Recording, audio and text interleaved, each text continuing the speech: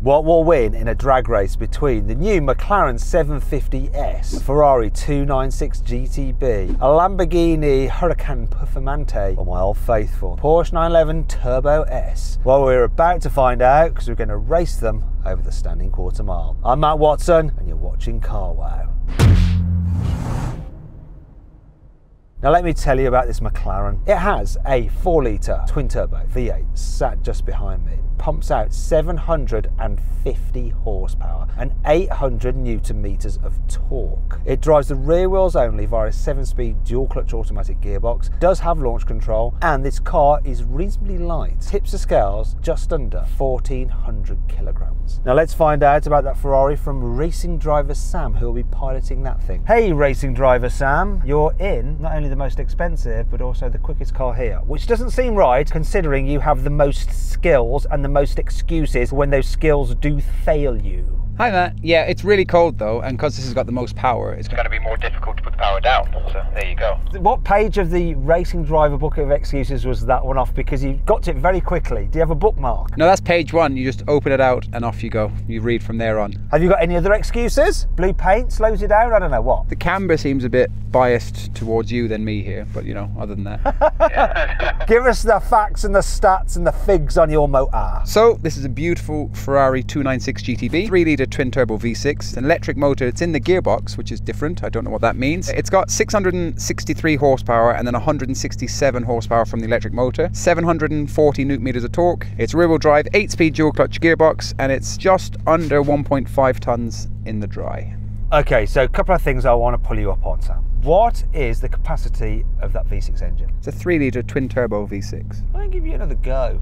It's a 3-litre twin-turbo V6. I can keep reading this page. Does that help? For some reason, I think it's a 2.9. You are the motoring journalist guru, so I'll take what you say as gospel. But I'm also quite wrong quite a lot. Can somebody check their facts and figures? Nicholas? Nicholas is best for stats. I can, but I'll have to refer to Dr. Google first because off the top of my head, I don't know either. In the meantime, Sam, can you tell us the combined power output? Because you gave us the separate power outputs. At the moment, you're playing your car down because I think you've got more power than me. If you were any good at maths, you would know that works to 830 horsepower. So you have quite a lot more horsepower. You have more weight, and your weight is dry. I'm pretty sure McLaren quote wet weight, don't they, with fluids and stuff? I would imagine so, but you're in a McLaren. It's track derived. It's in its home turf. It's on UK soil and cold conditions. This was never meant for this. This is meant to be in lovely Italian, beautiful country roads, but no, you know, I'm already losing. Those are some more excuses, aren't they? And it would be your skill when you finally do win in your more powerful car with hybrid to help fill in the torque gap. You will just say it's all down to your ability to hold the wheel straight and flex your right foot.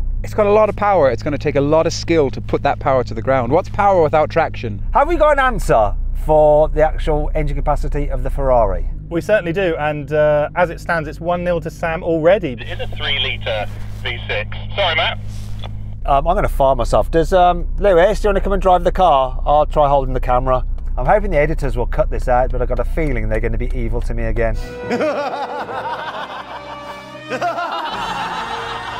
Anyway, let's move on. Can we get the stats on the Lamborghini, please? We certainly can. This is a Lamborghini Huracan Performante. It has a 5.2 litre naturally aspirated V10, which is Massive and has more cylinders than any. I don't want to listen to that. I'm going to find somewhere on the internet where they say it's 2.9 litres for that car. Doesn't quite have more power though. It's only 640 horsepower and 600 newton meters of torque. I'm just going to have to post an article on Wikipedia about it. Let's have a look.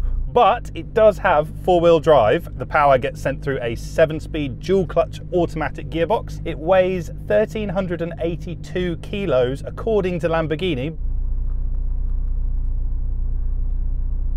You can't buy one anymore, but when you could, it was just under £208,000. I'm on Ferrari's website and it's going, I'll just accept all your cookies. Don't tell me about driving fun, just give me the stats. I've sent Matt to sleep, haven't I? He was so bored, he's nodded off. It doesn't say the engine capacity on it. It says it's got V6, 120 degrees. It's got the horsepower. I've seen it on Wikipedia, but I'm not trusting Wikipedia. Sam's got so bored, he's got out of his blooming car to see what's up. He's on the phone. Okay, the best I've got is it's a 2996cc engine, which definitely means it's a 3 litre. Right, I'm that kind of guy that would bet everything on black, be damn sure it's going to be black, and obviously it would turn up red, wouldn't it? Let's get the stats on the Porsche. Hey Matt, yes, I'm in the 911 Turbo S, the old faithful. So I've got the usual turbocharged 3.8 litre flat six engine with 650 horsepower and 800 Newton meters of torque. That goes to all four wheels through an 8-speed dual clutch gearbox. Weigh about 1.6 tons. These are a £180,000 new, so they're not cheap either. So we've got all the stats on the cars, including the fact that yes, indeed, the Ferrari's a 3 litre. Let's compare the stats of them side by side. If you want to really go into intricate detail, just pause the video now. Now let's get on with the next bit, and that is the carwow sound check. So I am going to rev up this 4 litre twin turbo V8. Get a load of this.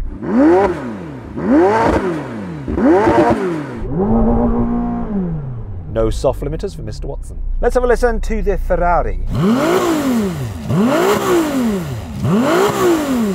Your car was sucking in so much air that it was actually pulling you backwards. Wow, Sam, that's amazing. Let's have a listen to the Lamborghini.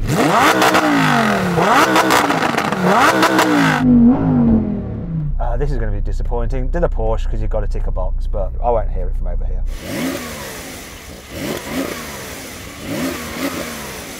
That's enough of that. I think the order of which sounds the best goes like this. The worst is the Porsche.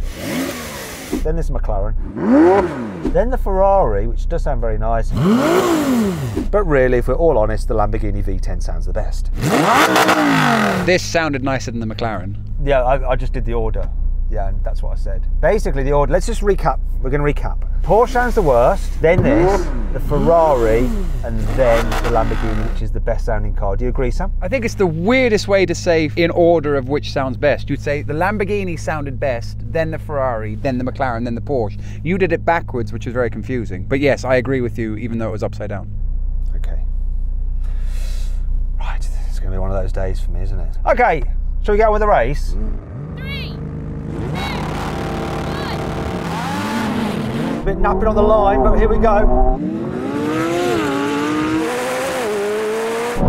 Come on! That was a mad launch! Come on, Porsche! That GTB is off, everything's off. Oh no, Matt's gone past!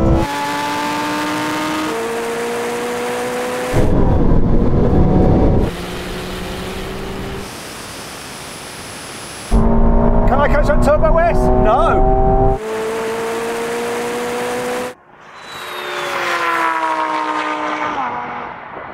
Okay, so I think I was last off the line. Fortunately, wasn't last over it. I think I did manage to come past the Lamborghini. Isn't that correct, Nick? That is right, yeah. I got a really good launch initially, snapped my head back, and then it felt like the car went on a coffee break and just nothing happened for a second. But yeah, you easily overtook me before the line, I've got to be honest. However, I couldn't reel in that Porsche. It was just too far gone. I mean, that thing launches like crazy, doesn't it, Rory? Yeah, it launches like crazy. I did watch Sam come past me though.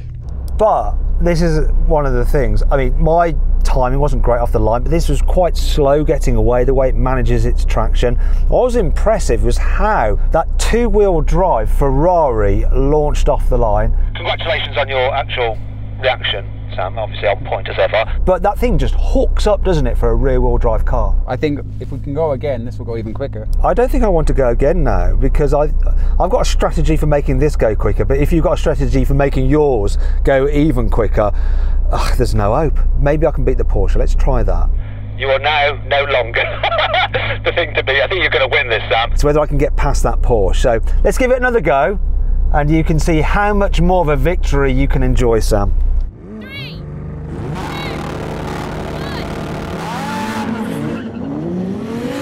1. Come on!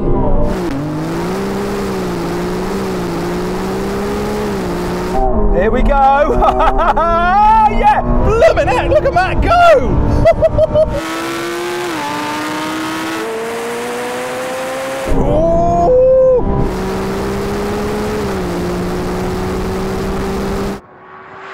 Will that Ferrari catch me? It's coming!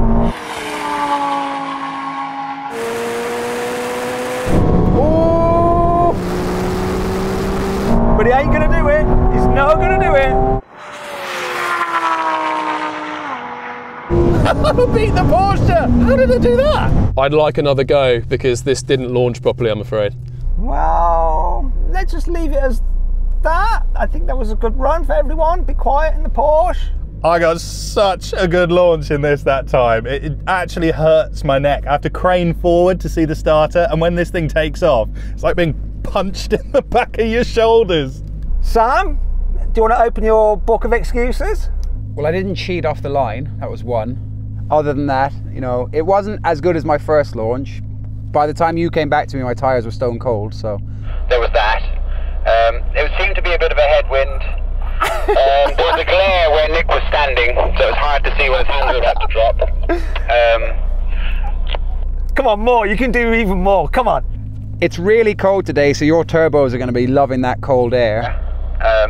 So that's not fair. You've got turbos. Is your hat a little bit itchy as well? It's distracting. It is a little bit itchy, but my head's really cold, so that's a compromise. The glare of that green Lambo was coming across the dash, and this isn't Alcantara, so it's hard to see. It's actually hitting the windscreen. Okay, fair enough. Let's run it again. Not because of Rory not getting his car to launch, which is unusual in the Porsche. So much so, I don't believe it. But because that Lambo clearly did dazzle you, Sam. Let's go again. At the moment, it's one each between me and the Ferrari. I'm up for this, let's go. Sam, just for reference, did I actually jump that one? No, sorry, I was looking at you for your reaction. I was commenting on Matthew. Judges, can you just check no one jumped the start? No jump, so it looks good. You all went pretty much at the same time, apart from the Porsche had its kind of slow get off. Sam, so you said that someone jumped. I think you were referring to either me or Nicholas. Would you like to apologise to us both, please? No. It's what's that called? Subjective. Or not in your favour. Okay, fine. Do you want to join us on the line, Matt, or are you going to stay all the way back there? Well, I don't want you to have the excuse that I'm a millimetre ahead of you, because that'll be deployed, won't it? So I'm just playing it safe. Are you happy? Before we go, are you happy, Sam, with my location on the line? I am happy, and I'm going to launch exactly as fair as you do. But the judges said it was fine. I don't know. 3, 2, 1.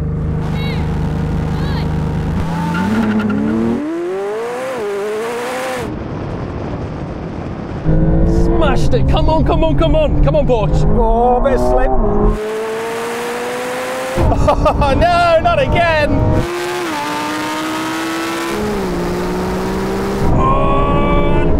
Here comes this Ferrari. Come on, McLaren! Come on, Porsche! Come on! Come on! Let's just first of all go to the judges, okay? Did anybody jump the start? And it only really matters whether I did or didn't. While they're deliberating, do you know what? This is launching so well. That McLaren is just unbelievable. I think in the first race, your tyres were a little bit cold. I'll tell you what happened with the first race. I had the stability on, it still does it. And before, when I've launched these cars on the 720, McLaren said, leave the stability fully on and let the computer figure it out. This one now, maybe they tweaked it slightly, but it allows for spin, a little bit of spin when you have it in stability halfway. And I think that just helps it, especially when it's cold like this, lets it spin a bit, keep the boost on. And it really did launch well. There is a slight delay when you lift off the brakes, you have to time it a bit, but wow, it really hooks and it really goes. I thought you'd reel me in, but nope. No, I couldn't reel you in. And I can't fault how this is getting off the line. I mean, I'm happy with my reaction. Everything was good. That was just better. So no excuses? No, you're in a faster car. There we go. 751. Let's do the thing. So then, what exactly happened? Well, the McLaren won. It completed the standing quarter mile in 10.3 seconds. The slow motion replay shows that the Ferrari just about beat the Porsche by the narrowest of margins, though both cars crossed the line in 10.4 seconds. The Lamborghini came last. It took 10.7 seconds to do the stunning quarter mile. Want to sell your car quickly, easily, and for a fair price? Then head to CarWow to have over 4,000 trusted dealers ready to bid on it in an online auction. First, enter your car's registration to get an instant approximate valuation. Then, if you want to proceed, give us some more details and upload some photos, and we'll help you set a fair reserve price for your car. That's the minimum amount you'd be happy to sell it for. Once you've done that, we'll enter your car into an online auction. When the auction's over, we'll let you know the result, and the dealer with the winning bid will be in touch to arrange easy payment and free collection of your car. 93% of sellers surveyed said they got the price they expected or more through CarWow. The best bit is, it's completely free! I put a link in the description of this video and the pinned comment to take you directly to CarWow, where over 4,000 dealers are ready to bid on your car. Or you can just click on the pop-out banner that should be appearing in the top right-hand corner of the screen now. Alternatively, just Google "Help Me CarWow" and we will help you sell your car quickly, easily, and for a fair price. On with the video. Now we have a rolling race over the half mile. The cars are in their automatic modes and their least sporty normal setting. I'm going to call it in. 3, 2, 1, go. God, this took ages to kick down. Oh, hello! Holy sh**.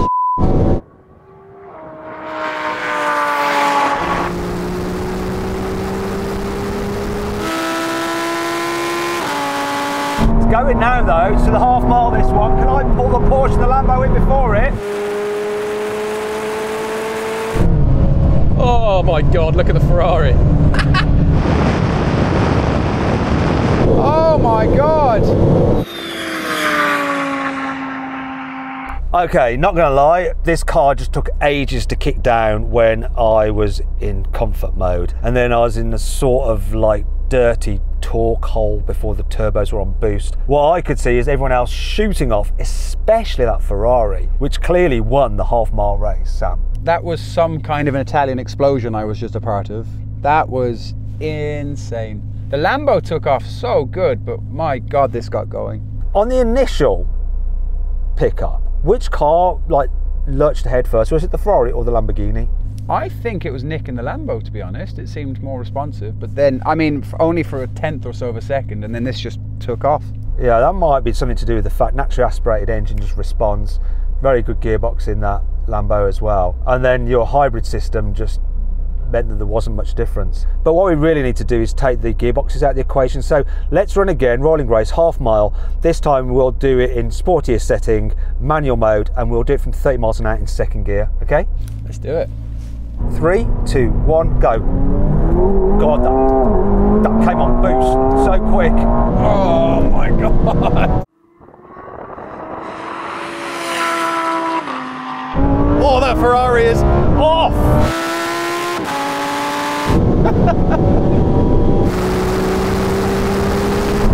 Not going to catch the Ferrari now, he's going.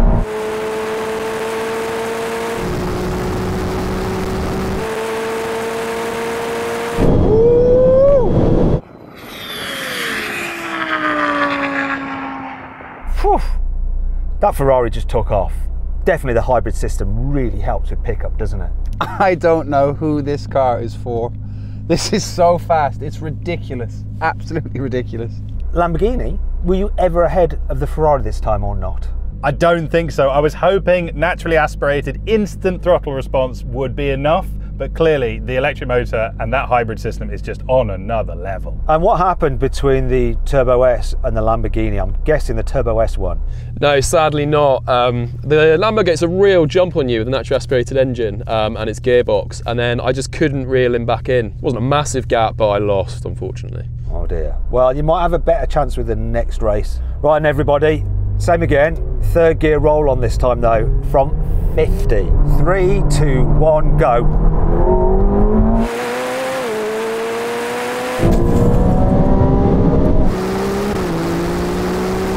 Oh no, Porsche's ahead of me now!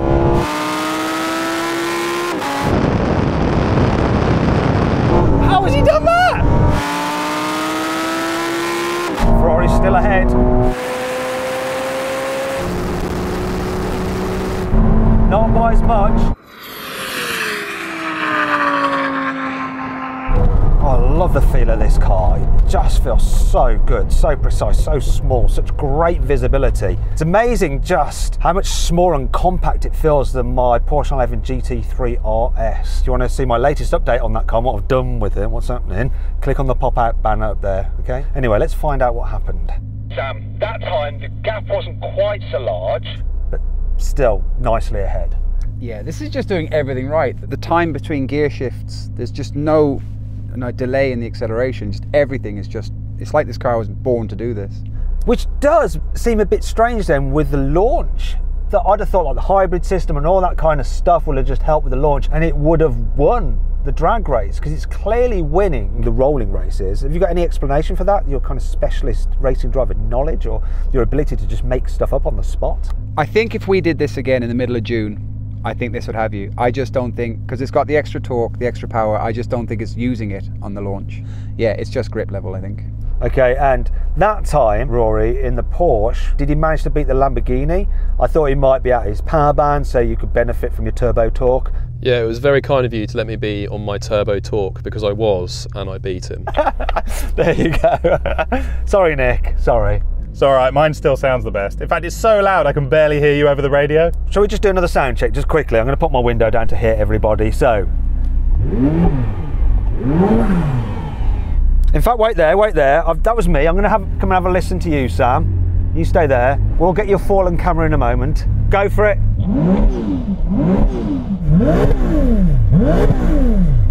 They're absolutely right in the way that they say it sounds like a little V12, because it sort of does, doesn't it? It's really smooth the way it spins up. Let's have this Lamborghini. Let me get behind you, Nick. I can see you covering your ears. I didn't want to do it again in case I deafen you. We're just going through the motions here. We're ticking a box, Rory. Just rev it up. My interior is quite loud though. That's why I went for a GT3 RS, for the naturally aspirated, great sounding engine, because while that turbo engine is brilliant, it doesn't sound great. Now, I just want to say a huge thanks to the guys that have lent me this car. Go check that out. Pop-out banner just up there. Also want to say a huge thanks to everyone else who's lent us cars for this drag race. Now, if you'd like to follow Sam, right, his channel is Book of Excuses on Instagram, okay? All right, that's where you'll find him. I'm going to give you an excuse for your book. The reason why your car might not have launched as well as it could do, or other times we've launched that car, could begin with the letter B. What might that be? Bridgestone! Correctamundo. What am I on? Pirellis. Okay, it doesn't count, I'm on Pirellis. It's evens. Now we can have a brake test from 100 miles an hour. The car that stops in the shortest distance wins. You will not be changing down the gears while braking, because this is just to show you what the car would perform like in just an everyday person's hands if they suddenly need to brake all of a sudden. Let's find out when we reach the line, full emergency stop.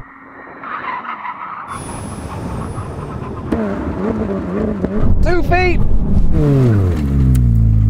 I pulled a muscle. I left foot braked on that and I should have done right foot, and I pulled a muscle in my right leg because it thought it needed to brake as well and it all just went wrong. Oh, anyway, you won, Sam. No, wait a minute. Look at the Porsche! We're all quite level. You came second, Sam, then we had Nick third and I came last, didn't I? Even though I got an air brake. Yeah, even though you got an air brake, but you are on really good tyres. Does my problem begin with P? Almost certainly. we think that Rory cheated. 100%. I know Porsche is good, but like, no. Okay, we'll run it again and see if he beats us by a similar margin. Here comes the line. Oh, come on!